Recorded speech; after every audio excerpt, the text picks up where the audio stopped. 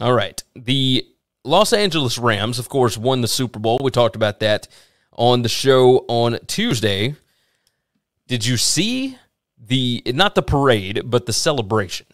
Did you see that from, what was it, Tuesday, Wednesday, whatever it was? The second the Super Bowl was over, I muted all Rams, Cooper Cup, anything impossible. I think I'm footballed out. I actually really enjoyed the extra week of football, but it's one of those things where I had pushed away from the table, and if you brought dessert to me, I think I'd just pass. This was exactly the amount of football I wanted and needed, and I have done nothing with this. Hey, I don't care. Los Angeles, hang on, I'm about to say this right now. Los Angeles is the least deserving sons of bitches that out of all 32 teams in the country, least deserving fan base on the planet to get a title. All right? Stan Kroenke is a piece of garbage owner. And that guy's now got a Lombardi that he gets to hoist up. No. Don't ask me to be happy for those people. I don't give a damn about any of it. So the second they won, I didn't give one shit. This plays into exactly what you're saying because, brother, there was nobody at that celebration. I'm telling you, nobody cared out in L.A. They did not give one half of a damn that the Rams won the Super Bowl. It was hilarious. Now, first thing, did you see Matt Stafford and his reaction to that photographer falling off of that stage? Yeah, because you guys sent it. Yeah, we were talking about it in the group chat. No matter how much I tried to hide from it, my friends still spam me with shit that I don't want to watch. I could not believe his reaction to this. That photographer, which I shared out the video on Twitter if anybody wants to go over and check it out. I'm telling you, this was a scary incident. And I understand where Stafford was coming from, but my God, he might have been drunk. He might have been all this other stuff, but he looked like a frat boy that was just trying to stay out of trouble. And he is a frat boy. He's 37 years old. Like, I don't I know. Look at who but he's paid his dues, guys. But he paid his dues to take some fucking country club. Oh my God, his reaction. The NFL, be a goddamn professional. He is not. He's not deserving. And anybody would have put a gold jacket on him, I'm done with it. That situation though was very interesting because the photographer fell off the stage. And I believe that was she's in bad shape, right? Yeah, she's in real bad shape. She fractured her spine.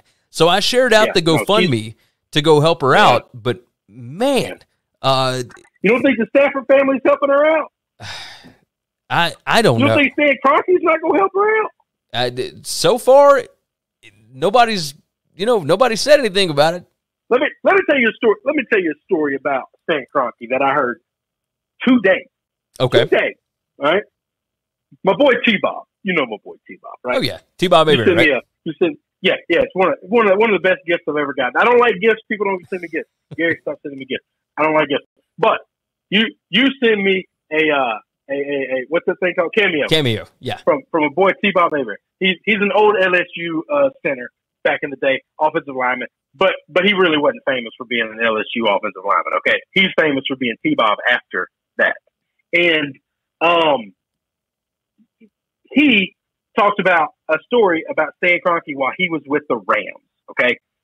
The player rep for the Rams sat every rookie down when they were coming in and told them all, we have a rule here in St. Louis.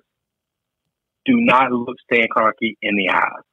And he said, whoa. I didn't expect to, see the owner and go up and talk to him. He said, no, son, no. Damn sure don't speak to him.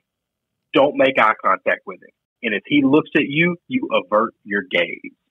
That's the son of a bitch Stan Kroenke is. Now, is that just rookies or was that just players? Stan, that was players. That was his players. So what do you think he thinks of the fans? The regular old Joes that pack his pockets full of billions from Walmart and from them stadiums.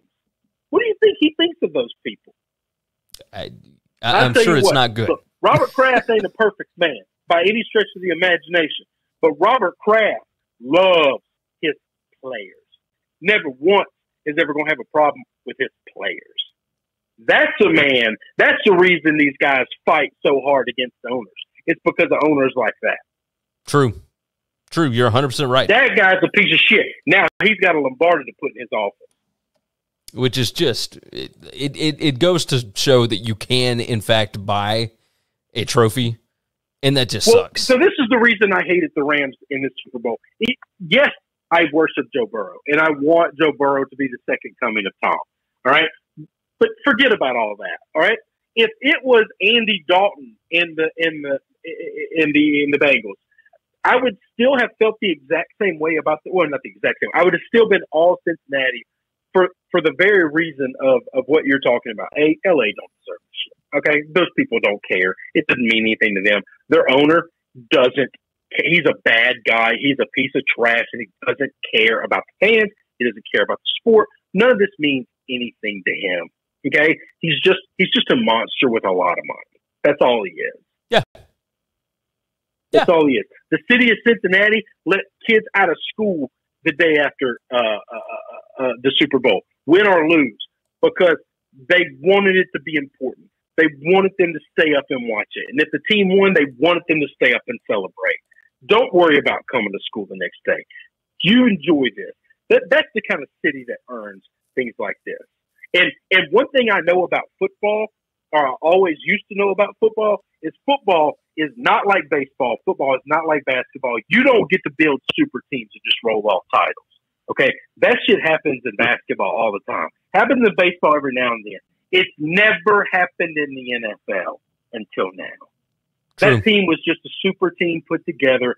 And you know the reason Sean McVay's considering retiring? Same reason Sean Payton stepped away. Because they mortgaged the future for this for so long, and now mortgage is coming due. They got no money and they got no draft picks. Well, guess what?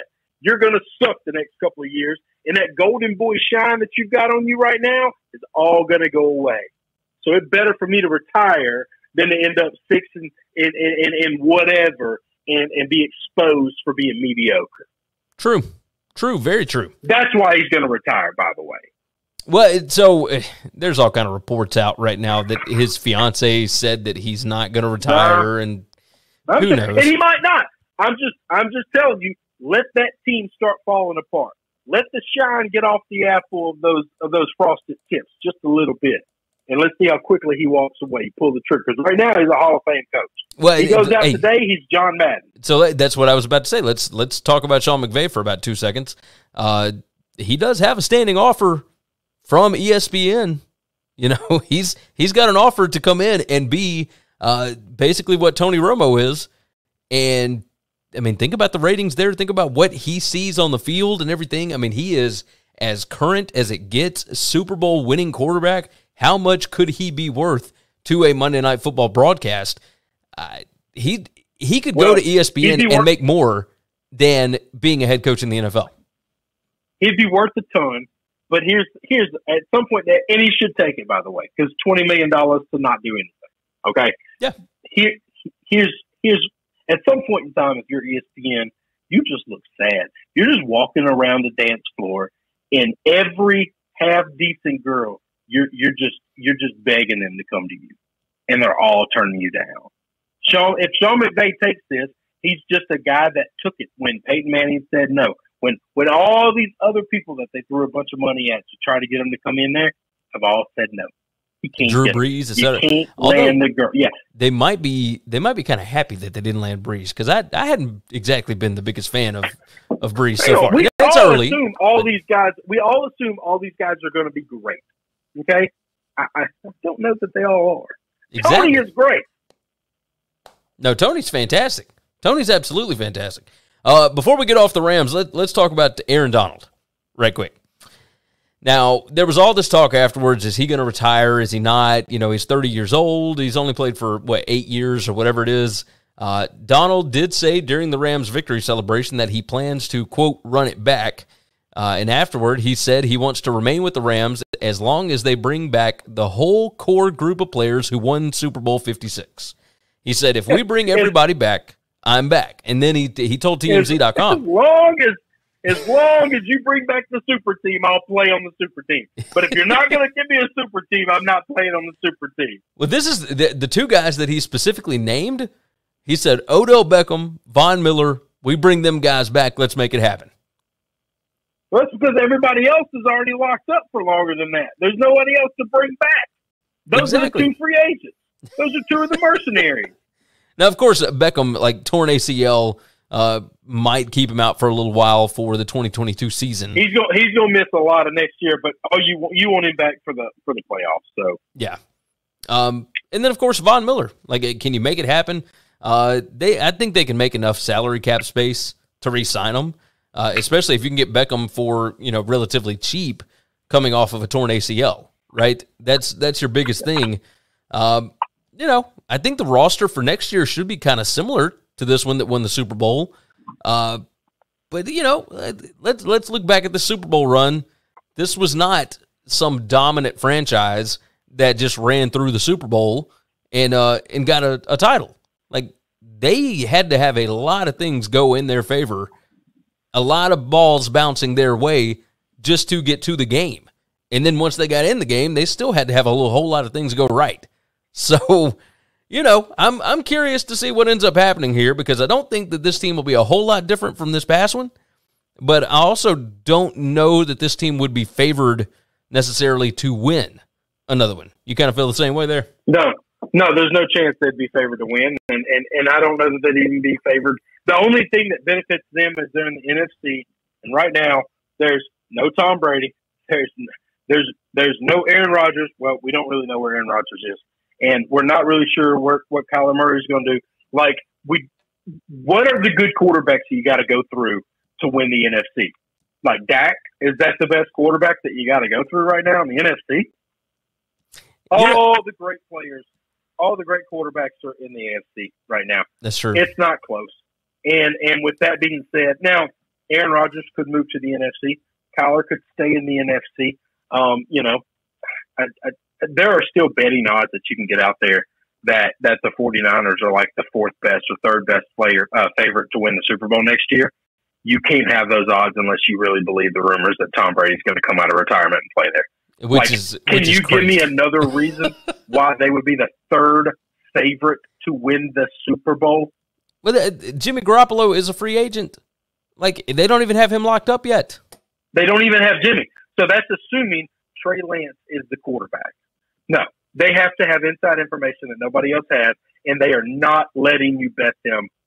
They're not giving you 5,000, plus 5,000 odds or plus, 15,000 odds, something like that. They're not giving you 10 to 1, 15 to 1 odds on the 49ers and then letting Tom or Rodgers end up there. They're not going to allow that. They're making those odds super low. They're making them super cheap. And they're saying, if you want to get it, get it. But this is the best price you're getting because the news hadn't leaked yet. But they know something nobody else does. Like, we think the sports books believe that one of those quarterbacks is probably going to end up with the 49ers. I don't think there's any way on earth they can have those odds there. And one of those, and they don't have inside information that there's a strong possibility that one of those guys are going to go there. Thanks for listening to the Winning Cures Everything podcast. The website is winningcureseverything.com, and if you want to connect with us, we're on Twitter at GaryWCE, at Chris B. Giannini, at Winning Cures, or you can email us, Gary at winningcureseverything.com or Chris at winningcureseverything.com. Subscribe everywhere you need to subscribe, and we'll see you soon.